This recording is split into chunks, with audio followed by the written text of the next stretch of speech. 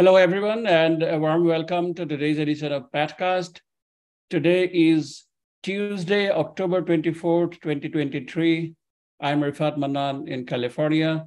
Today, we are very delighted to welcome back Dr. Lester Thompson, who needs no introduction, who is the renowned head and neck pathologist we know well, and he is here today for the second part of his talk on update on WHO classification of head and neck tumors. And as always, to our viewers, please feel free to post your questions and comments on Facebook and YouTube chat windows, and we will pass them on to Dr. Thompson at the end of the talk. And thank you, Dr. Thompson, for joining us today. Over to you. Thank you very much. It's always a pleasure to try and share some of the updated information, especially around an area like this that can be quite remarkably complicated as a topic. So with that, let's start off with part two of this particular discussion. We had done part one last week, so if you want to go back and review some of those elements, obviously I will not be repeating any of them, but I will repeat the disclosure as being a member of the Standing Editorial Board for the World Health Organization, and then of course serving as an expert member for the 5th edition of the Head and Neck book specifically. So the last time I had gone over sort of organ-specific sites for the first talk, and now I'm going to go over more of the generalized topics that were discussed. And in this particular case, we're going to start off with the soft tissue tumor category. And as you can see, similar number of diagnoses from what we had for the 2017 edition. However, what we really chose to do in this particular case was to really put all of the soft tissue lesions into a single chapter. So there are some exclusions to that, things like glomerulonephrocytoma or perhaps biphenotypic sinonasal sarcoma. These are entities that are specific to an anatomic site distribution within the sinonasal tract. Same thing with sialolipoma occurring specifically within salivary glands. And so those were included in a very specific site, and therefore are still maintained in that group, and yet all of the rest of them have now been aggregated so that they are not repeated. So let me just say that something like a leiomyoma or perhaps a lipoma, these can occur anywhere within the head and neck space, and yet they are being aggregated into this chapter. Several new entities were included: the EBV-associated smooth muscle tumor, phosphaturic mesenchymal tumor, extraskeletal myxoid chondrosarc, and of course the GLI1 altered soft tissue tumors. And then of course updating on some of the other names were also incorporated into this chapter. So let's go into the new entities specifically. As you know, the EBV-associated tumor, this is one that really is defined by its association with EBV and of course in the setting of immunosuppression. And it's a tumor that shows smooth muscle differentiation. Now, importantly, the patients usually have some sort of transplant history as the most usual event. However, the immunodeficiency can be caused by a variety of other lesions as well, such as HIV infection or even malnutrition. Now, histologically, it does look like a smooth muscle tumor, but quite interestingly, they are often very small, short cells, and they can have nuclear atypia and pleomorphism. And so sometimes the separation of these tumors, in fact, from leiomyosarcomas can be quite challenging. As you would expect, any of the muscle markers are positive, with EBV as identified through EBER in situ hybridization are part of what is definitionally required for the tumor. So here you will notice an intact surface epithelium. Underneath it is a very short fascicular architectural arrangement, very, very small cells. In fact, they look almost a little bit like a blue round cell tumor. However, they will be positive with Desmin and obviously with other variety of smooth muscle markers, but by definition must have a strong reaction in the neoplastic cells with EBER as a representation of the Epstein-Barr virus association. One of the other tumors that was now incorporated is the phosphaturic mesenchymal tumor. This is actually a group of neoplasms, right? It is not a single tumor category, and instead is something that is incorporating a whole variety of tumors that all have tumor-induced osteomalacia. And this is usually through the production of either fibroblastic growth factor 23, which then will be secreted and actually can be elevated in the peripheral serum in many of the patients as well. So the phosphate wasting or osteomalacia is one of the most common associated findings for this tumor. And in fact, in the head and neck is the second most common anatomic site that is affected, with about 50% of them occurring in the paranasal sinuses.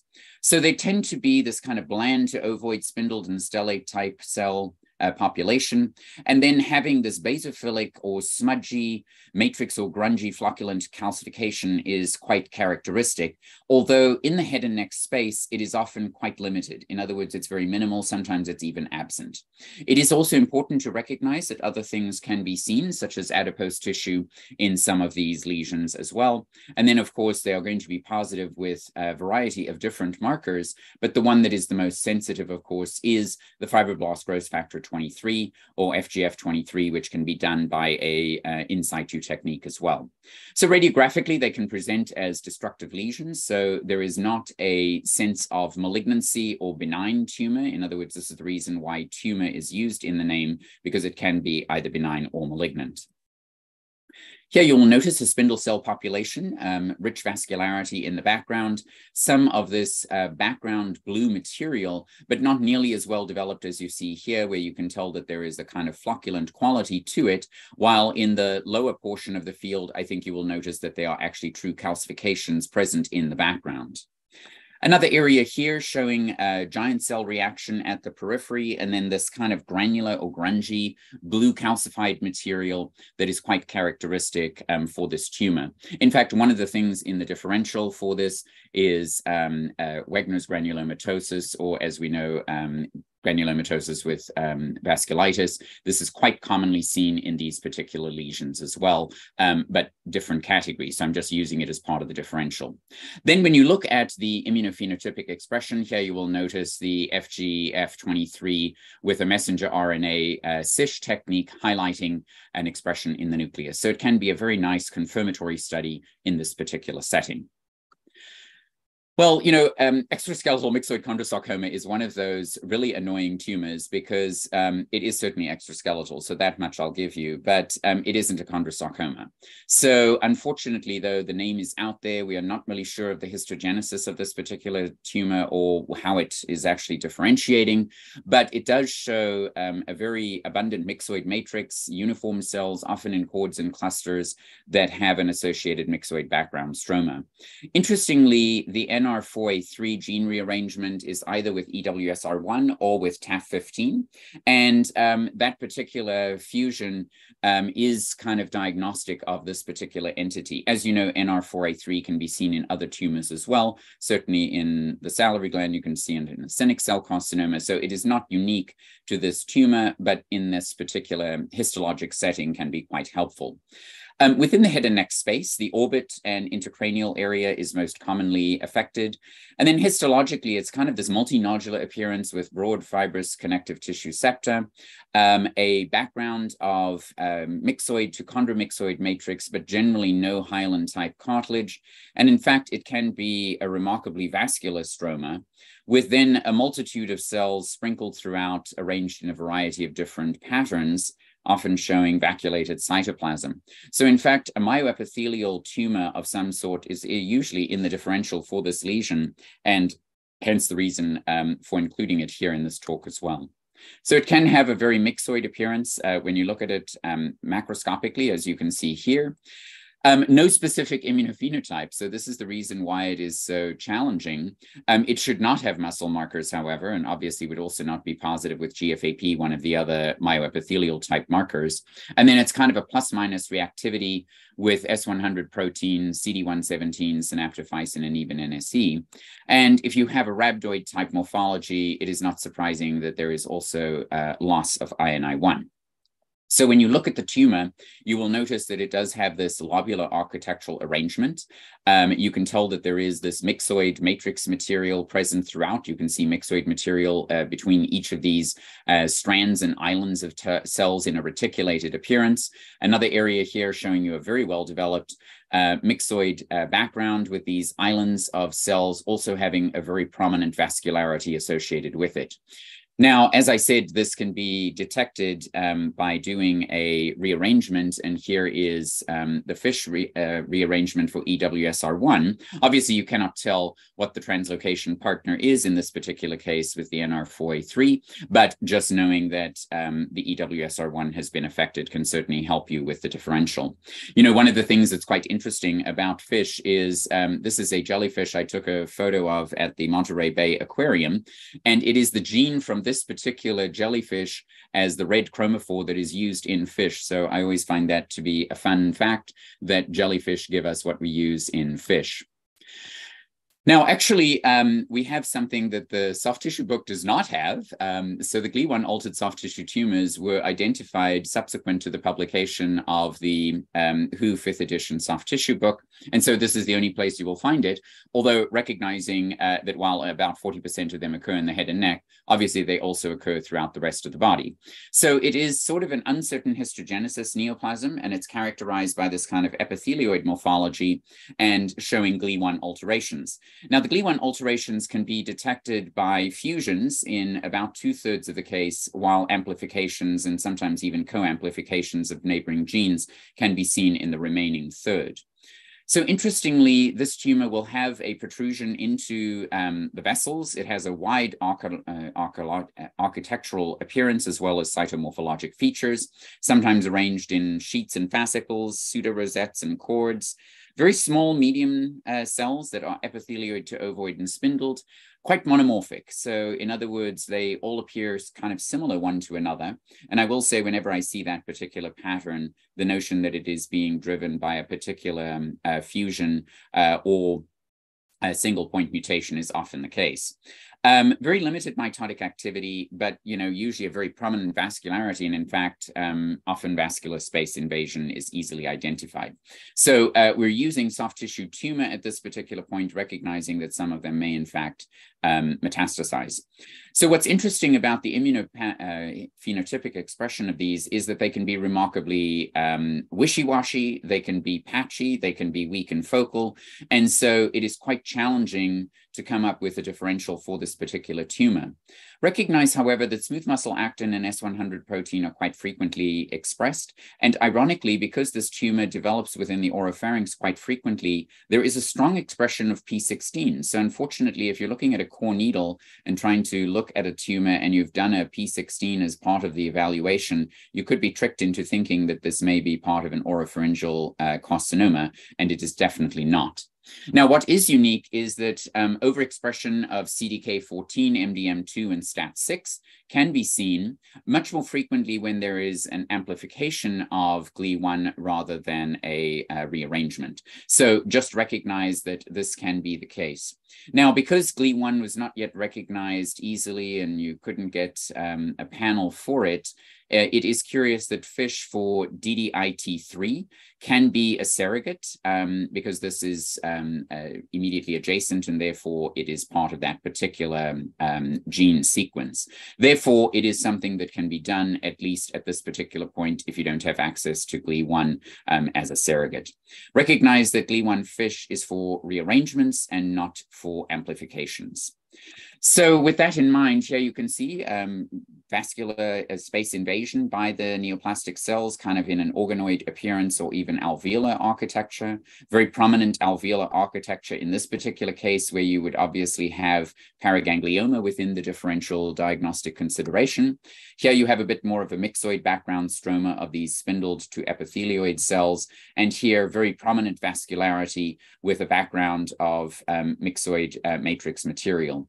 Just let me highlight that you can have amplification of GLI1, or you may have a rearrangement. And with the rearrangement, you're obviously able to detect the rearrangements with the FISH probes. But this is something that is still in development, but has been incorporated into this new edition of the soft tissue area. Now, one of the other things that was updated was the adamantinoma-like Ewing sarcoma. As you know, the Ewing's family sarcoma is defined by a variety of different fusions of the FET and ETS gene families, but the adamantinoma-like is actually one that is much more frequent in the head and neck, salivary glands, and even thyroid. And it has a peripheral palisading and sometimes very well-developed squamous differentiation. It is certainly not in every case, but when it is seen, can sort of trick you into thinking you're dealing with a poorly differentiated squamous cell carcinoma. And I will say most of these cases within the salivary gland have been misinterpreted to represent metastatic squamous cell carcinoma. So kind of by definition, you have a nice strong membranous reactivity with CD99. NKX 2.2 is also expressed, and then depending upon which translocation partner may be there, FLI1 or ERG can also be seen in these particular tumors. And then with the adamantinoma-like P40 and P63 are also strongly expressed. So here you will notice a sort of blue round cell tumor category. Tumor necrosis is easily identified. There is a very block-like chromatin distribution for these tumors, and that is one of the easier tip-offs that you're not dealing with some of the other tumors within the small blue round cell category. Higher power, demonstrating those same features, where there is a kind of coarse nuclear chromatin distribution rather than a neuroendocrine type appearance to it. The kind of characteristic alveolar pattern can be seen even with the adamantinoma-like Ewing pattern. And then, as you can tell from an immunophenotypic expression perspective, I usually approach these in a panel because clearly there are many things in the differential diagnosis and there is great overlapping between them. And so I do think that the CD99 with the NKX 2.2 is probably one of the most helpful features in confirming the diagnosis of this particular tumor. So here you'll see a strong P40, so you can tell that it is co-expressing both myoepithelial, if you will, or in this case, squamous differentiation markers. Same thing would be seen with P63, and of course, CK56 can also be strongly co-expressed with this tumor. But it is this very well-developed membranous CD99 immunoreactivity that is probably the most helpful and defining. And of course, since it is a nuclear reaction with NKX 2.2, it certainly helps in confirming the diagnosis. I think you may all know that the NKX2 is the downstream target for EWSR1 FLI1 fusion, and therefore it is actually required as part of the oncogenic transformation. And so this is one of the things that can be done to confirm the diagnosis, where the EWSR1 FISH can be performed, and yet in this particular case, it does not tell you what the translocation partner is, but certainly can be useful in confirming the diagnostic category. Now, when one considers the idea of the hematolymphoid proliferations or neoplasms, there actually have been a number of entities that have not been included before that have been added into this particular edition of the book. And again, site-specific lesions were kept where they were, but all of the otherwise hematolymphoid proliferations and neoplasms were put into a single book and then divided out by B and T cell, as well as some other categories. So I think one of the nice things is adding in some of the, quote, reactive type lesions. So in other words, the EBV mucocutaneous ulcer, we know is a reactive phenomenon. It kind of is induced and then resolves on its own. Same thing with the IgG4 related diseases. This is the first time that they have been incorporated. And then juvenile xanthogranuloma and Erdheim-Chester were also added in based on the features that you see within the head and neck space for these hematolymphoid proliferations. So let's talk about the EBV positive mucocutaneous ulcer for a moment. It's a self-limiting lymphoproliferative disorder, very, very polymorphic appearance to it, and including Hodgkin's-like cells, where you can almost have Reed-Sternberg-like cells involved in it. And in general, it is with someone who has some sort of immunocompromise.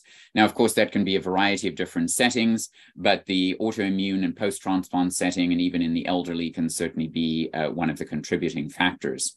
It's usually a very well-defined ulcer, with the base having these large lymphoid cells with immunoblasts and even Hodgkin-like cells. And of course, they are going to be positive with EBER. Sometimes they will be positive also with CD30, and sometimes even rarely with CD15. So they really can be quite ominous to look at, but the clinical setting and knowing the information about what's going on with the patient can certainly help you to reach this particular interpretation. The IgG4 related diseases is, of course, again, one of the new introduced lesions in this book, where there is a well-recognized IgG4 rich lymphoplasmacytic population that's usually associated with some sort of storiform fibrosis and obliterative phlebitis, and of course, typically with elevated serum IgG4 levels. And the head and neck space is certainly an area that is quite commonly affected. Submandibular gland most commonly. In fact, it used to be called Kuttner tumor if you use the old terminology, although of course we prefer that that is not the case at this particular time. So as you know, it's kind of a aggregation of these findings, the obliterative phlebitis, storiform fibrosis, and the very rich lymphoplasmacytic infiltrate, in which the IgG4 positive cells are seen in a ratio of greater than 40%, or in fact, more than 400 per square millimeter. So I will say that there are additional diseases that can have IgG4 positive plasma cells in it.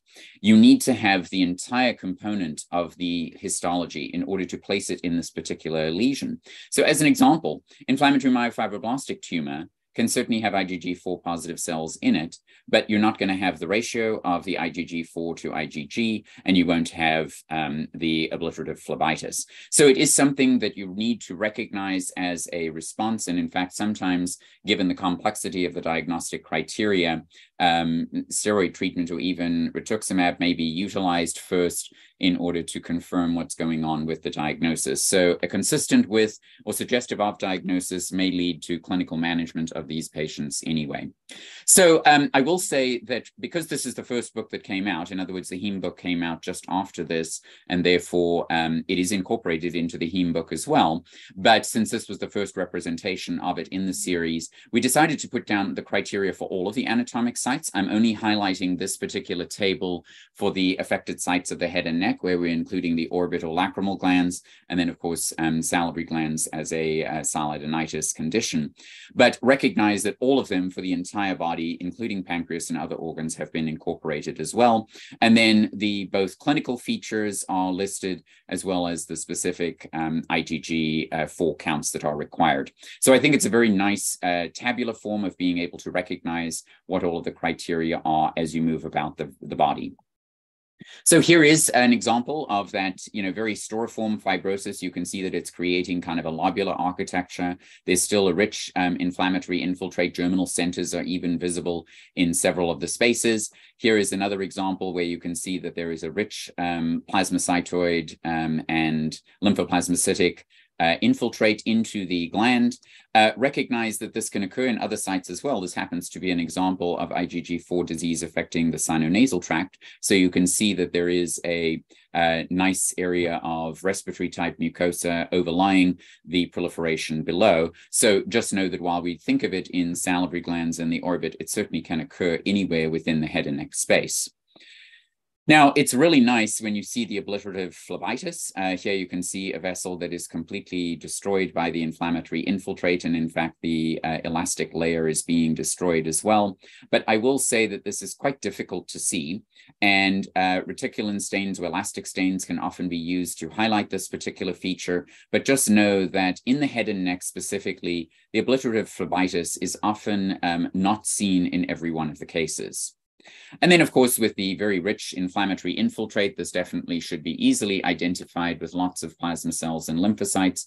And then when performing the IgG and IgG4, you can see that there's almost a 1-to-1 ratio in this particular case. And clearly, it would be much more than the 40% IgG4 to IgG ratio. And given the number of cells in that particular single high power field, you can tell that you would get to more than 400 in a square millimeter for sure.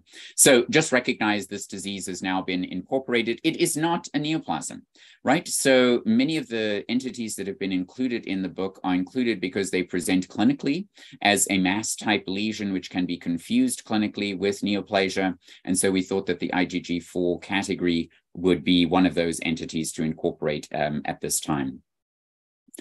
The large B cell lymphoma with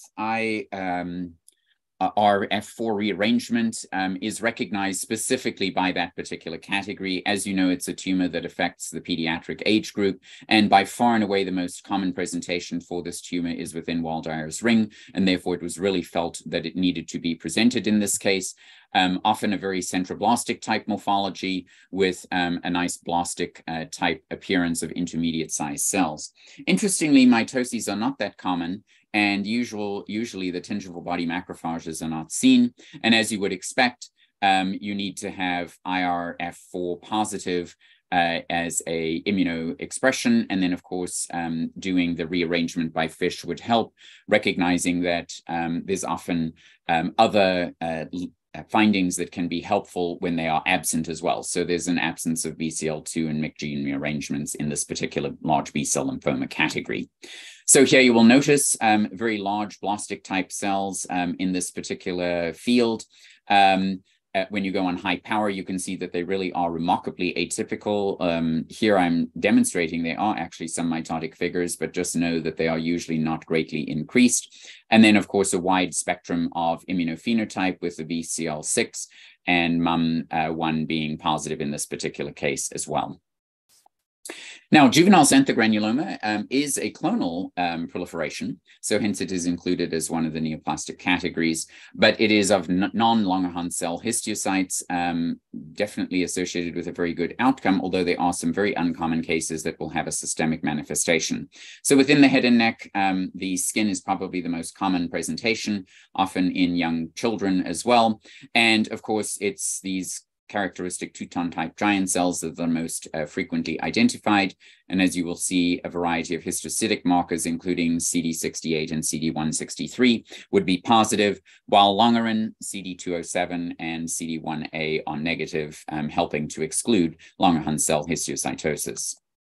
Now, Erdheim-Chester was also included in this book. It is a xanthelasma-like lesion around the eyes and face, and it is a histiocytic neoplasm, often of mature histiocytes with background fibrosis, and in fact involving multiple different organs. So in general, we think of it in the head and neck as presenting around the eyes and face, but just recognize that it can occur in a variety of other locations as well, and quite commonly is associated with some sort of underlying hematopoietic or myeloid neoplasm, most commonly with CMML.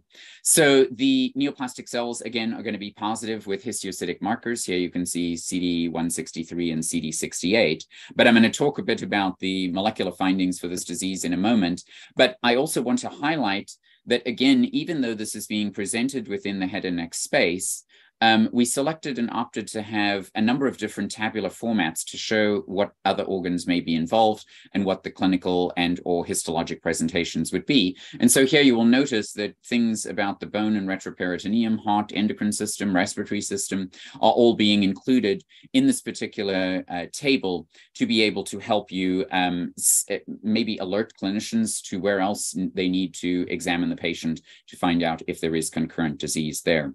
Now, again, this is one of those diseases where, BRAF mutation is seen. And here you can see the BRAF V600E is seen in nearly 50% of the cases. But then there are also not just single point mutations, but actually fusions of BRAF. So if you notice here in the upper corner, you'll notice that about 2% of them are associated with BRAF fusions, and there are a variety of others. So this is another example where you can see that even though there is a driver for this disorder from a genetic perspective, it is not just a single mutation. There are multiple different mutations that can be seen. And so, of course, the histiocytes are quite characteristic. And of course, again, CD163 can be positive in these tumors. So just highlighting the new lesions that have been incorporated. I'm not going all of the other general category within the hematolymphoid lesion, where the B-cell lymphomas have still been included, as well as the NKT cell group. So let's now go to melanocytic lesions. And it's always nice when you just go down to one, right? So in other words, we have slowly decrease this to ultimately ending up with just mucosal melanoma as the final category. So if you think about mucosal melanoma, junctional activity or pagetoid spread is probably one of the most helpful findings to confirm primary disease, recognizing that most of them, of course, involve the stroma. But if you're trying to decide whether it represents a metastasis to the head and neck or if it's arising primarily in that location, junctional activity is certainly quite helpful. Now, I will say that sometimes you can have pagetoid spread into the space, but just know that by far and away the vast majority are junctional activity for a primary lesion. I will just give you a caveat, and that is in my 30 years of experience with sinonasal, oral cavity, and laryngeal, even nasopharyngeal melanoma, I have yet to see a case of metastatic disease from a cutaneous primary. Now, they may invade directly through. So in other words, if you have one on your nose and it invades into the nasal cavity, clearly that's going to be a different scenario. But just by far and away, if you have a melanoma arising within that space, the chance is that it's going to be primary rather than metastatic. Now, as we all know, there's a wide diversity of histologic appearances to this, and we use the term protean. As you know, Proteus was the god of change and could present in multiple different forms, and that's exactly what melanoma does. And so I thought I would put in that illustration from the Istanbul Archaeological Museum. So a variety of different patterns, right? That's exactly what you would expect, and a variety of different cytologies. So here, let me just highlight that you can see pagetoid spread here in the overlying surface respiratory epithelium of the neoplastic melanocytic cells. You'll notice that there is some pigment present in the cytoplasm of the neoplastic cells in the underlying stroma. An example like this, where you have a remarkably pleomorphic cell in a metaplastic squamous epithelium from the nasal cavity, you can tell that this is an example of junctional activity before it drops off into the underlying stroma. You can also have spindle cell architecture for these tumors. You can have a blue round cell appearance for these tumors. So they have a variety of different cytological appearances. And this is an important thing to remember when dealing with melanoma. One of the unique characteristics is the fact that it does have a nice peritheliomatoous distribution. In other words, it wraps around vessels. This is usually related to maintenance of blood supply, but still this particular feature, whenever I see it, especially in kind of a blue round cell tumor pattern, makes me think of mucosal melanoma. Now, as you know, a variety of different immunohistochemical studies can be performed. I think that in general, we use at least 1 or 2 stains rather than just using one. SOX10 and HMB45 are probably the ones that are the most helpful in this particular setting. But, you know, SOX10, S100, HMB45, tyrosinase, and even melan-A. Of course, PRAME was introduced as being preferentially expressed antigen in melanoma. But as we know, this is just a marker that can be seen in a variety of different tumors as well, and is in fact not specific for melanoma at all. But if you have a neoplasm in which you are struggling and PRAME is positive, at least you may think about mucosal melanoma as being one of the tumors. Recognize that it can also be seen in a variety of others. Now, one of the things that is important to recognize as well is the genetic landscape for mucosal melanoma. Those that develop within the head and neck space are much more frequently associated with NRAS or KIT mutations or amplifications rather than BRAF. So, in fact, if you have a melanoma and you diagnose it as such, sometimes the clinicians will say, well, can you do a BRAF? Because, of course, they have therapies that can be directed against it. And this is where you may need to say, just 1 second, you know, this is a mucosal melanoma. The chance it's going to be BRAF associated is much less likely. In fact, it's around 10% or so of cases. So it's a much more discussion-based interpretation rather than just getting it automatically when you have metastatic disease, as you would perhaps for a sentinel lymph node being positive for melanoma in the cutaneous sites. So just something to discuss with your clinicians when you look at it. As you would expect, you have a wide variety of different architectural patterns and cytologic appearances. Here is a number of different markers. You can see the SOX10 staining a round cell pattern, the S100 in a spindle cell, while the HMB45 is also seen in a spindle cell population.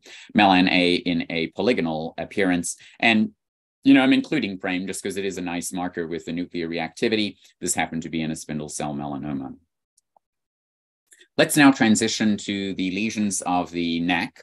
And it's interesting that we did not include the neck at all in the 2005. It just, wasn't there. Then we added it in 2017 and have now updated it for this particular location as well. So the new entities are lymphoepithelial cyst and branchioma, and of course, moving Merkel cell carcinoma to the neuroendocrine neoplasm category, because of course it can present in the skin of the head and neck, but often it is metastatic disease to the lymph nodes as well. And so it had been included in this location previously, but now it's much more logically presented in the neuroendocrine neoplasm part of the book. So branchioma is the benign neoplasm that is a mixture of spindle cells, epithelial islands, and adipocytes, usually affecting a very specific anatomic site within the supraclavicular area. Previously, ectopic hamartomatous thymoma or even branchial anlag mixed tumor were used as names for this. But as you know, it is not a thymoma. There's nothing about it that is thymoma. And of course, it isn't really ectopic in that sense either. So, and it's not a hamartoma, it's a neoplasm. So it seemed that all of the previous nomenclature for this were incorrect. And so branchioma is the now preferred terminology for this entity. It is a haphazard proliferation of these spindle cells. Non-keratinizing squamoid islands and anastomosing cords and glandular structures can be seen. And all of this is kind of in a lattice-like to storiform fascicular architecture, sometimes with fat cells haphazardly presented. Just recognize that sometimes you can have a carcinoma develop within these lesions as well. It doesn't seem to adversely affect the overall outcome of these patients, at least thus far. So here you will notice a radiographic presentation in the low anterior neck right in front of the larynx at the area of the sternocleidoid, of the clavicle to manubrial joint right at the sternocleidomastoid muscle insertion. And then, here is a very well circumscribed low power. You can tell the large epithelial islands, adipose tissue is easily identified, and then these kind of spindled areas that are quite easily noted throughout. So here are the spindle cells. You can notice that there are also these epithelioid islands between, as well as areas of squamous nests with kind of keratin debris in the center and abundant adipose tissue. These spindle cells are quite characteristically seen throughout and are very helpful. They have kind of a myoid phenotype, and you can tell that these are what would be positive for the myoepithelial marker category. So a unique entity within this particular space of the head and neck. I will add a couple of cases have been reported in the mid-axial line, probably embryological development based abnormality resulting in their appearance in that location. So the germ cell tumors, well, they were not, as you can tell, they were not included at all in 2017. Now we've added them back in, and just recognize that, this covers the entire teratoma category. There's nothing interesting or different about teratomas per se in the head and neck. And then, of course, yolk sac tumors and germ cell tumor is the most common, but other ones can be seen as well. Specifically, though, the SMARCB1 deficient carcinomas within the sinonasal tract and, of course, teratocarcinosarcoma are not considered to be germ cell neoplasia. So I'm just highlighting that those particular tumors are separate entities within the head and neck at this space. Probably the most important thing with any of the germ cell tumors is to recognize that they are extragonadal. So in other words, that they are not metastatic from another site. I have certainly seen lesions from the mediastinum present within the head and neck space. So it is important to have a full evaluation of the patient to exclude the possibility of metastatic disease first. So speaking of metastasis, here they are. They were not included in the 2017, but we have now added them back in as a single chapter. So within the single chapter, as you can think about the head and neck, lots of metastatic disease occurs in this location. They are either through lymphatics or vascular channels, and they must be non-contiguous in this location. So hematolymphoid lesions, by definition, are also excluded. So each of the anatomic sites of oral cavity and sinonasal tract, ear and temporal bone, maxillofacial bones, etc., are highlighted for whatever the particular anatomics, whatever the disease is for that particular metastatic tumor type. So if you think about this again presenting in kind of a tabular form, it's a very nice and comprehensive table that was developed for this particular chapter, where you can see, let's just choose oral cavity. So you can tell that, you know, there are a number of different epithelial as well as mesenchymal neoplasms and melanoma that can metastasize to these locations. And here would be an approach to how you would be able to separate these tumors from primary lesions as they occur here. So it's a nice way of looking at all of the various anatomic sites. The table goes on forever. I'm going to include it here now. I just left it on for a few moments so you'd be able to see it, but just recognize that all of these particular sites have nice tabular representation. And then the text also incorporates several of the clinical and epidemiological factors that go into the evaluation of metastatic disease to the head and neck. As you all know, you know, the tumors can have a specific morphology. However, if I were to show you the left-hand panel, you may say, well, that just looks like adenocarcinoma. And unless you were to do additional markers to be able to confirm it, you wouldn't necessarily recognize that it's prostate carcinoma, positive with NKX 3.1 in this case. So past medical history, past clinical history is going to be helpful in evaluating these tumors, although quite often they don't have the appearance of primary lesions. In other words, they don't match what you usually see in the anatomic site in which they are being presented. So here is an example of a metastatic renal cell carcinoma, has a slightly oncocytic appearance to it, but it doesn't look like any primary head and neck based tumor. And so in this example here, you can see a nice positivity with PAX8. It was also positive with renal cell marker, helping to confirm that this is a metastatic focus. So I think that the most significant update and change occurred within the neuroendocrine neoplasia category. And this is across the board for the entire fifth series, where there has been a major emphasis on trying to harmonize the terminology for neuroendocrine neoplasms and paraganglioma throughout. And so for the neuroendocrine tumor category, they are all now defined as grade 1, 2, and 3, although site-specific criteria have not yet been developed specific for each of the anatomic sites within the head and neck. But it was felt that we all recognize neuroendocrine neoplasms in these locations and now just need to be more strict about how we apply the criteria. And then the same thing for neuroendocrine carcinomas, recognizing small and large cell neuroendocrine carcinomas, of course, Merkel cell carcinoma, and there are some mixed epithelial and neuroendocrine carcinoma categories or MENETs. They are also included, but you know, it is a relatively small number of cases in the head and neck, and so the major focus is on the entire neuroendocrine neoplasia category, trying to harmonize the terminology. So for a neuroendocrine tumor, they are arising from the dispersed neuroendocrine system. Quite frequently, functional imaging studies can help in the localization of these tumors, as well as in the staging or follow-up. And it is uncommon for these tumors within the head and neck to have hormone excess. So unlike the gastrointestinal tract, where they are filtered through the liver, that is not necessarily the case here. And therefore, quite commonly, there is not an excess hormone presentation for these lesions. Here you can see an imaging study. You will notice that a multifocal disease is present in the left-hand image, whereas in the coronal of a different patient, you can see that there's widespread metastatic disease throughout this particular patient, even though it was presenting initially within the head and neck space. So as you know, neuroendocrine tumor as a category is a well-differentiated epithelial neoplasm that's arranged in cords and trabecular small nests showing neuroendocrine type cells, where there is ample cytoplasm and a very characteristic and typical salt and pepper type nuclear chromatin appearance. So for a neuroendocrine tumor, you need to have neuroendocrine features histologically, and then at this particular juncture, the same criteria that have been utilized in other anatomic sites like the gastrointestinal system or the pulmonary system, less than 2 mites per 2 square millimeters, 2 to 10 and greater than 10 are helping to define net grade 1, 2, and 3 respectively. The Ki67 proliferation indices have not yet been optimized for these particular tumors, but just recognize that in general, the grade 3 NETs and neuroendocrine carcinomas, or NECs, are going to be showing a proliferation index usually of greater than 20%. Often it is 70, 80, or 90%, but just recognize that at this particular time, specific cutoffs of the Ki67 proliferation index have not yet been identified.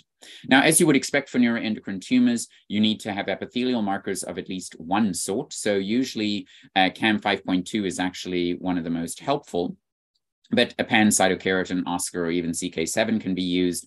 And then a variety of different neuroendocrine markers such as synaptophysin or chromogranin, the transcription factors more recently like INSM1, and of course there can be aberrant expression with other markers as well like calcitonin or TTF1. Now, there is still, for the neuroendocrine tumor category, an intact P53 and an intact retinoblastoma. Those are lost when you get to the carcinoma category. And so in some instances, especially when you're dealing with NET grade 2 or 3, performing the retinoblastoma can be quite helpful along with the Ki67 to kind of get a better idea of what the tumor type is that you're dealing with. So I think all of us recognize the low-grade category, you know, the kind of very nice rosetted appearance to it, fine, delicate nuclear chromatin distribution. Another example here, in fact, it almost looks a little bit like a nested appearance of a paraganglioma in this laryngeal NET grade 1. However, here you now get into a NET grade 2 where there's a little bit more pleomorphism, a bit more glandularity, and of course, an increase in mitotic index. In fact, if you now look at the degree of cytologic atypia, it has also begun to be increased. And then finally, when you get into the NET grade 3, you will notice that there are a myriad of mitotic figures just in the single high power field. And so clearly the cutoff of greater than 10 in 2 square millimeters is definitely going to be met, in this case also having areas of comedonecrosis. Another example just highlighting a variety of different mitotic figures present in this very high power field, in fact 4 in just a single field, with prominent nucleoli easily identified in this laryngeal NET. So let me just clarify that previously this particular tumor would have been called a neuroendocrine carcinoma poorly differentiated. However, as we now have expanded the neuroendocrine neoplasm category, if the retinoblastoma is intact, this particular tumor is going to be referred to as a neuroendocrine tumor grade 3. It can metastasize, it can present with disease in the neck, but just like its gastrointestinal or lung counterparts, the actual biologic behavior of the NETs can sometimes be equivalent to what you see with neuroendocrine carcinoma, and yet it is still a different category. So as you notice, prominent reactivity with the pan-cytokeratin. Chromogranin will be nicely positive in the cells, sometimes even in this granular type appearance, while synaptophysin gives you a much more diffuse cytoplasmic reactivity pattern. I already mentioned that you can have co-expression of other markers. So the laryngeal cases especially can have reactivity with calcitonin. And so here you can see a very nice, strong and diffuse reaction with calcitonin. In fact, you can even see TTF1 positive in these particular neoplasms, and it does not indicate that they have been metastasized from a pulmonary primary. And then, as I already mentioned, retinoblastoma should be intact within the neuroendocrine tumor category, no matter what the grade. So grade 1, 2, and 3 neuroendocrine tumors all should have an intact retinoblastoma. Now, let's transition to the small cell neuroendocrine carcinoma category. As you know, it's considered to be a high-grade tumor by definition, with epithelioid cells having scant cytoplasm, often hyperchromatic nuclei, inconspicuous nucleoli, lots of tumor necrosis, artifactual crushing, cannibalization of the cells, molding between the cells. So they are the classic appearance that you see for pulmonary lesions as well. And as you know, about 60% of them occur within the larynx. The next major site is the sinonasal tract, but just recognize that there are some overlaps with these particular tumors and other lesions as well. Specifically for the larynx, there is a strong association with tobacco use, but also recognize when you're in the oropharynx and you have a neuroendocrine carcinoma, there may still be a strong association with high-risk HPV being present as well. Of course, the smoking history may also be commonly co-identified. So again, the number one thing to recognize with all of the neuroendocrine tumor, neuroendocrine carcinoma classification is that you must have neuroendocrine features predominating histologically. This is not a category where, because you have immunophenotypic expression in a few cells for one of the neuroendocrine markers, that you move it into this category. It needs to have a predominant histologic appearance with neuroendocrine features. So in general, for small cell carcinoma, sheets and nests, peripheral palisading or rosettes, the cells are usually about the size of 3 lymphocytes. So we call them small cells, but actually they are not. But just recognize that that's generally the diameter that we like to use of 3 lymphocytes. Very little in the way of cytoplasm. Mitotic count is usually incredibly high, lots of apoptosis and necrosis. The Azzopardi effect can be seen.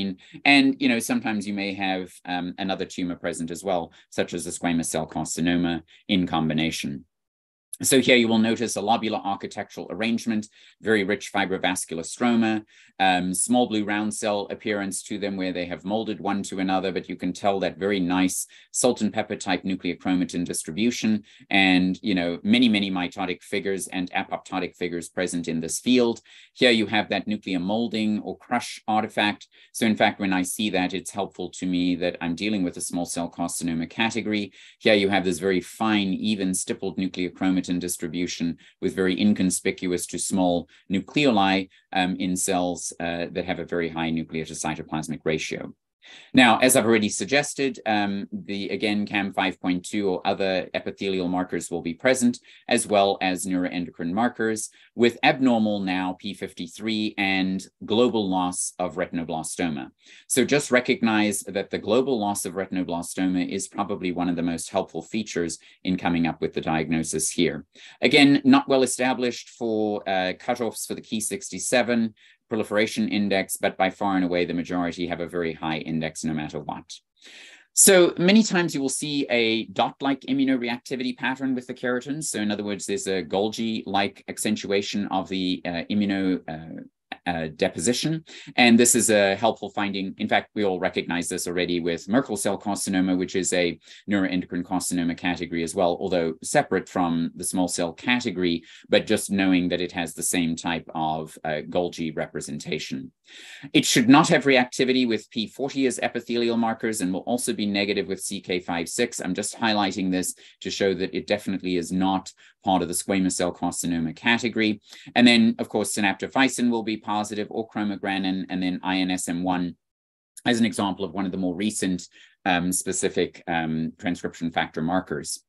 Now, I've mentioned the loss of retinoblastoma. As you know, it is constitutively expressed in the rest of the background stromal component. So you do have a nice, strong internal control that allows you to make an interpretation easily, where you can see that all of the neoplastic cells, even though they are crushed and even though they have molding against one another, they still have lost this particular retinoblastoma and therefore can be quite helpful in confirming the diagnosis. Very, very high Ki-67s. I think in this case, you know, you'd all agree with me, it's greater than 70%. So just recognize it's usually a very, very mitotically active neoplastic proliferation. Now, one of the things, especially when it is in the oropharynx, there may be a association with HPV, and therefore you're going to have transcriptionally active high-risk HPV that can be detected by a variety of different techniques. This one happening to be an RNA in situ hybridization, but in the specific anatomic site, the high-risk HPV needs to be performed because P16 can be overexpressed due to other pathway abnormalities. So if you look at lung, small cell carcinoma, they're going to have P16 immunoreactivity and of course are not related to HPV. So it is important when you're in the head and neck to recognize that fact and do additional testing by another method in order to be able to confirm that it is transcriptionally active.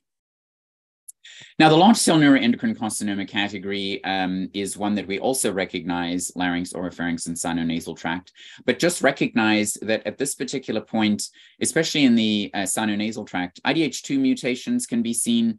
And when you have a SMARCA4 loss, by definition at this particular point, we're still including it within this recessive complex deficient sinonasal carcinoma category rather than under the neuroendocrine tumor category or neuroendocrine carcinoma category. So I will say that that the large cell neuroendocrine carcinoma category, specifically within the upper aerodigestive tract area, does have some room for additional teasing out potentially of other entities that may be incorporated into this. And so the IDH2 and SWI/SNF complex group needs to at least be considered. Well, the large cell is very similar to large cell anywhere else, very prominent nucleoli. Of course, the neuroendocrine chromatin distribution is quite easily identified here with strong reactivity with CAM 5.2, a very, very nice epithelial marker for neuroendocrine tumors, and one that I prefer to see. And then, of course, here is a nice positive reaction with INSM1. Now, of course, a discussion of the head and neck would not be complete without including the pituitary neuroendocrine tumor category, or PITNET.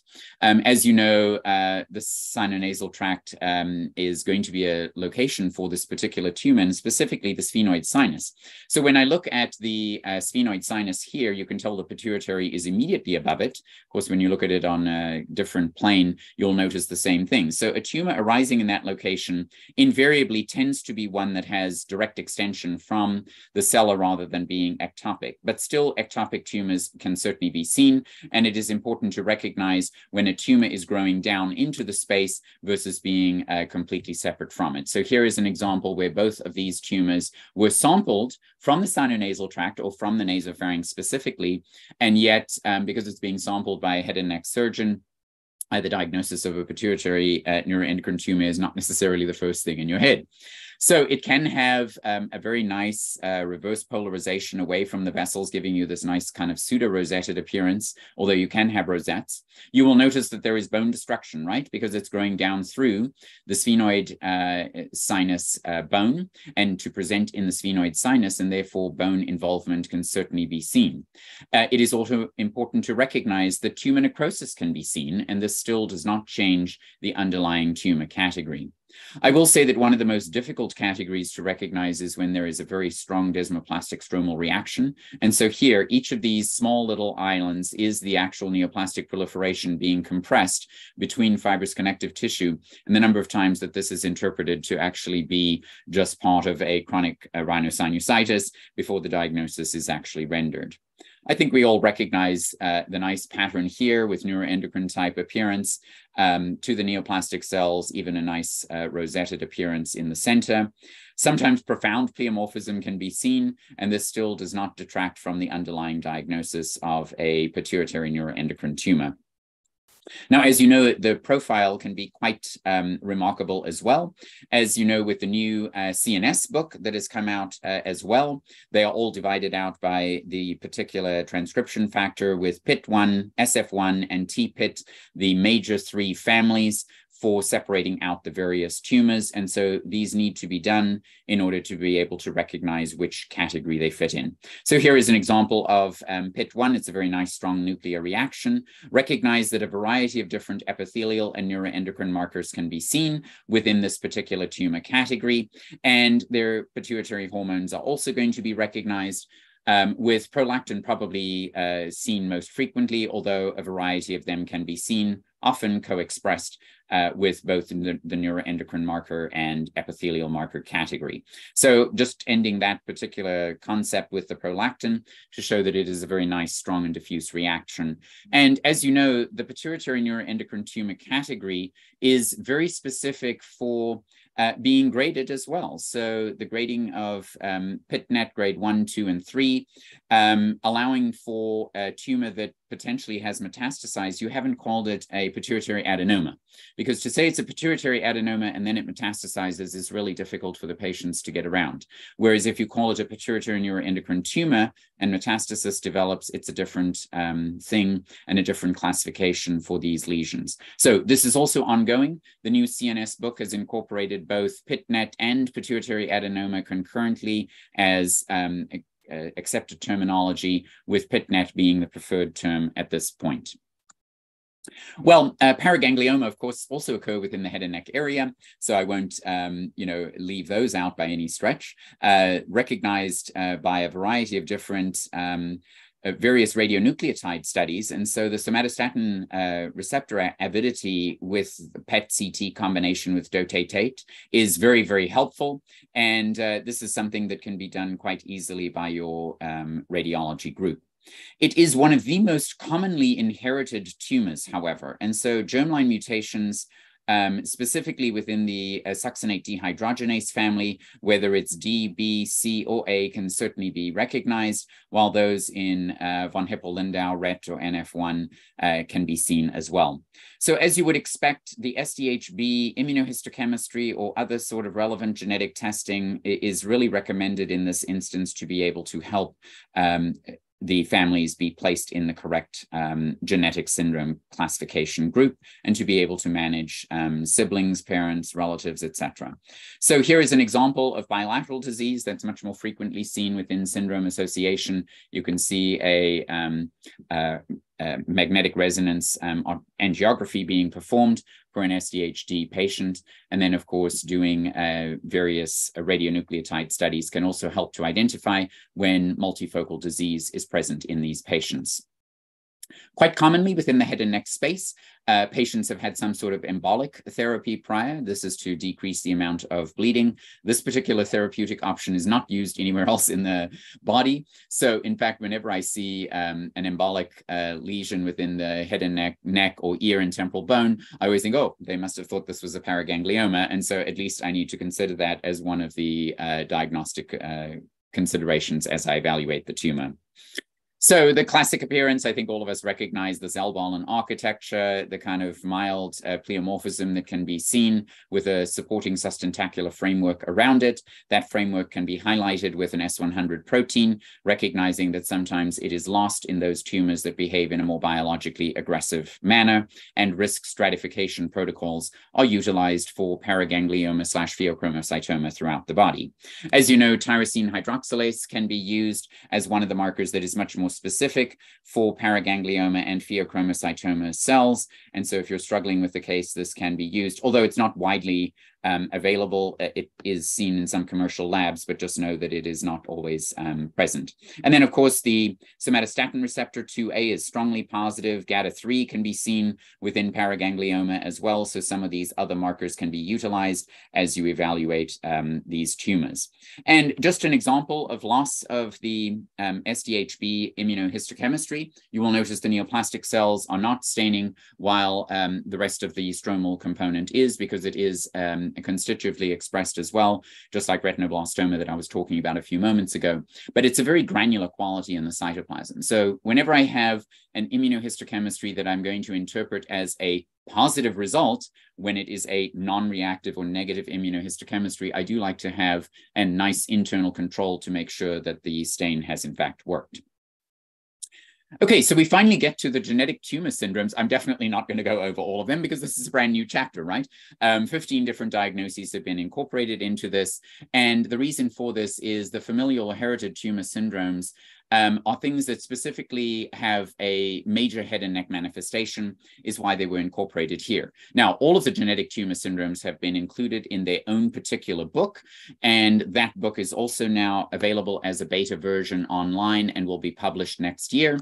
But I think one of the things that is really super nice is there was an overall standardization of how this was going to be approached. So you had the syndrome name with either autosomal dominant or recessive, and then caused by constitutively pathogenic variants affecting whichever the gene name, as well as where the gene was located and or specific findings, and then characterized by the major features as follows. So for instance, nevoid basal cell carcinoma syndrome, autosomal dominant tumor syndrome, constitutively pathogenic variants of patch1 or SUFU, sometimes GPCR1, and then associated with developmental disorders and predisposition to benign and malignant tumors. So you will notice that that particular phraseology is going to be used for all of them throughout the body. They have been divided out by specific pathways that are affected when you go to the book, so that helps to give a better overall approach to this.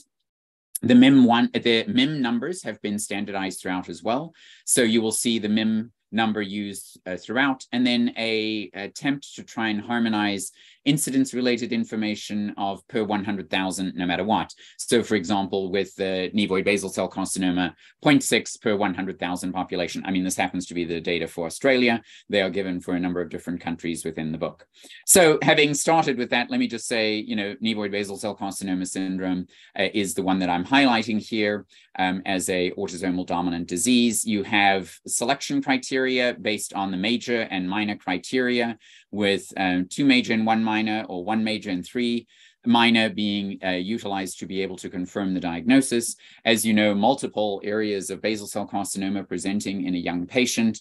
Sometimes pits are identified within the skin of the palms or the feet, having medulloblastoma, of course, and calcification of the falx cerebri. And then, of course, for the head and neck, multiple odontogenic keratocysts. Here you can see a representation of multiple cysts affecting the patient radiographically, and of course, the histology being presented over here, sometimes showing daughter cysts present below the surface, which is one of the tip-offs that you're dealing with this particular diagnostic category or entity.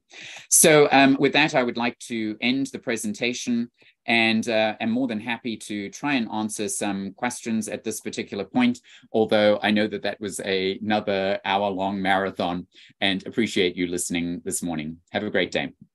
Thank you so much, Dr. Thompson, for this excellent talk on continuing to update on the WHO classification. There are a few questions online that I can see. Let me read them for you. And majority of them are related to the neuroendocrine tumors. The first question is, any difference of intensity and proportion of synaptophysin or other neuroendocrine IHC markers in relation to grades of NEC? So that's an interesting question. First of all, I don't think that synaptophysin is as good as chromogranin. So in other words, synaptophysin can be co-expressed in a variety of other neoplasms that are not neuroendocrine tumors. And so if I'm going to have a preference, chromogranin is what I would utilize. Obviously, INSM1 and some of the other more specific markers are helpful as well. But synaptophysin tends to be expressed in a number of lesions. I will say that the higher the grade of the neuroendocrine tumor, the decrease in immuno intensity can be seen, but I wouldn't necessarily utilize that as a way in which to grade tumors as a surrogate. I would not do that. Again, I do think that chromogranin is a little bit easier to interpret than synaptophysin, and I would use that preferentially in evaluating neuroendocrine type tumors. Thank you. There is another related question. Can you make the differential diagnosis between Z3 NET and large cell neuroendocrine carcinoma without RB1 staining? Yes, I would try to do so. I will say that the amount of prominence to the nucleolus in the neuroendocrine carcinoma category is usually one of the tip-offs. And of course, the large cell neuroendocrine tumor is much larger than the size of 3 lymphocytes. So just the size of the cells alone should help you with that particular separation. Although, having said that, I know that many times neuroendocrine tumors are sampled by core needle, and often the amount of neoplastic population is quite limited. And so being able to make that assessment in general can be a bit challenging. But I do feel that neuroendocrine tumors tend to have a much smaller nucleus than neuroendocrine carcinomas. And of course, they do tend to have inconspicuous to absent nucleoli for the neuroendocrine tumor category, whereas not for the large cell neuroendocrine carcinoma. All right, thank you. And here is another one. So is there a difference between NET Z3 and large cell neuroendocrine carcinoma? Probably you answered that already. Yeah, you know, I think from a biological perspective as well, you know, it's usually the neuroendocrine carcinoma category is much more likely to present with widely disseminated disease, whereas the NETs can have metastasis, but they don't have it to the same degree. Now, having said that, the literature on this topic within the head and neck space is incredibly difficult to interpret at this time. The reason for that is just nomenclature, right? So if you look at the larynx alone, the larynx has undergone so many different name changes over the years with a NET grade 1 was called neuroendocrine carcinoma grade 1. I mean, that was what it was used in the 2005 classification. So, for me now to say, oh, no, that's not a neuroendocrine carcinoma, that's a NET grade 1, and a NET grade 1 is nothing like a small cell or large cell carcinoma. So now we need to completely revamp all of the old literature, reinterpret it with a very critical eye, and then come up with how we're going to classify these particular tumors moving forward. So as I said, it is a major, major change in this book. And I will say that not every single one of the classification categories has a well-defined cutoff points for any of the criteria at this point. So it's a great area for people to do additional research, perhaps even going back to cases that were previously reported and now trying to harmonize them with the new terminology. Right, that's a great point, Dr. Thompson. And like for GI and pancreas, large cell neuroendocrine carcinoma is within the classification of neuroendocrine neoplasms, whereas I think you mentioned that in the head and neck area, so this is not considered within the realm of the neuroendocrine neoplasms. Is that correct? So no, there is a large cell neuroendocrine carcinoma category. However, if I look at sinonasal undifferentiated carcinoma, right. They're associated with IDH1. However, they can have immunoreactivity for neuroendocrine markers. It's usually patchy. It's not usually strong and diffuse. And I will say, the chromatin distribution is not quite neuroendocrine. And yet, is that really part, are the upper end of that particular category, are they part of a neuroendocrine carcinoma?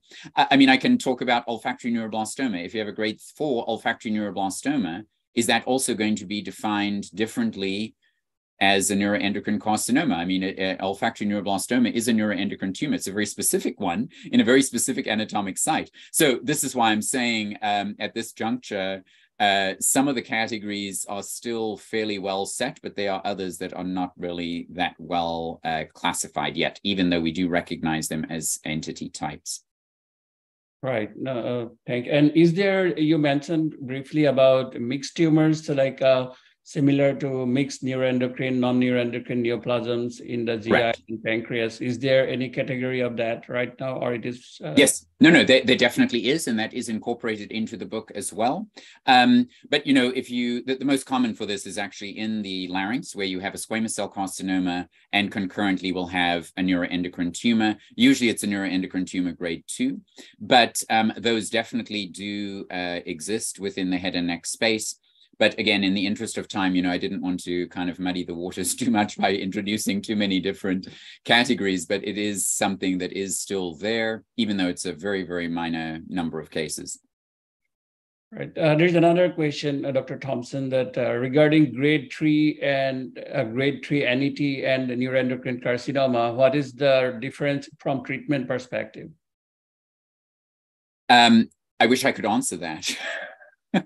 Because in the larynx, we have not used NET grade 3 at this particular point. I mean, several people have put out papers in the last year with the introduction of the beta version to try and come up with this, the same thing with ear and temporal bone. But at this juncture, I'm not sure what the ultimate difference in management is going to be. And so with any classification, as you develop a new entity or a new category, you do need to see how is it going to fit with what we do management-wise for these patients. And so that's an area that needs additional work. Right. I think these are the questions that I could see online, Dr. Thompson. And okay.